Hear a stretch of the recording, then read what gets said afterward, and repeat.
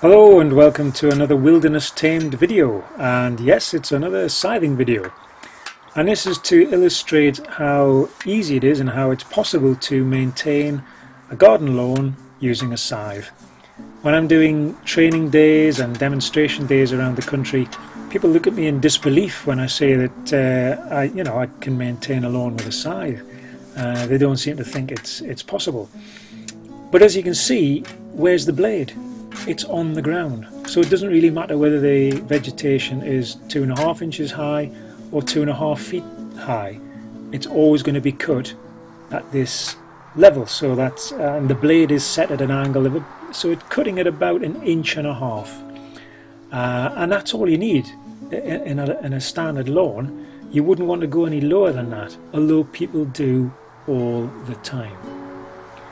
I've seen photographs posted by so-called professional gardeners on their websites and social media pages showing before and after pictures of lawns that they've done, and I've got to be honest, the before pictures generally look better because the grass is green.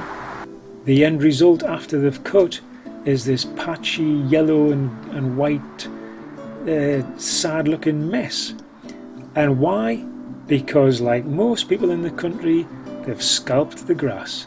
The lawnmower blades are set way too short, way too low, and they've just made it a mess. And you think, why?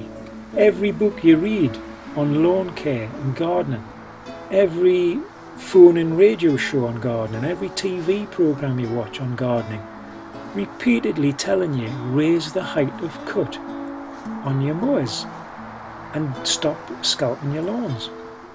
Yet people still do it year after year. It's a form of brainwashing. It's the same thing with stripes. I mean, don't get me started on stripes on lawns. Utterly, totally pointless. But anyway, that's for another video. Now that's the only time I've stopped, is just to put a keen edge back on the blade after a few minutes of mowing. Whereas with a lawnmower, I'd have been stopping 3 or 4 times by now, emptying the grass box. And I mean, a lot of my clients do have lawnmowers, and I've used them on occasion, and they're either way overpriced and oversized petrol guzzling machines that create a load of noise, or they're these horrible little chatty plastic electric things, so you're fanning about with cables, and the grass box is about the size of a cereal, breakfast cereal packet, so you're emptying it after every pass of the lawn. They look like they've been designed by Fisher Price and sold at the Early Learning Centre. I mean, they're really cheap and nasty bloody rubbish. Anyway, I'm rambling again. But yeah, as you can see, it is possible to maintain a lawn with a scythe. Now, going back to the height of cut, 1.5 inches. Why lower than that? Because if you go lower than that, you're cutting into the culm, which is the base of the grass blades, and there's no chlorophyll there. So you're going to end up revealing the white, yellow or creamy coloured base of the grass stalk, and that's why your lawns are going to be patchy. And it takes days for them to push the blade up, and so it can start producing chlorophyll again. So raise the height of cut. A well-pruned shrub and a well-cut lawn shouldn't look like they've just been cut. They should look better.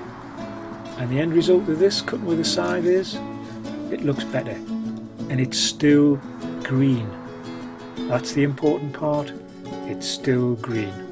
Okay, thanks for watching. Get in touch and buy yourself a scythe.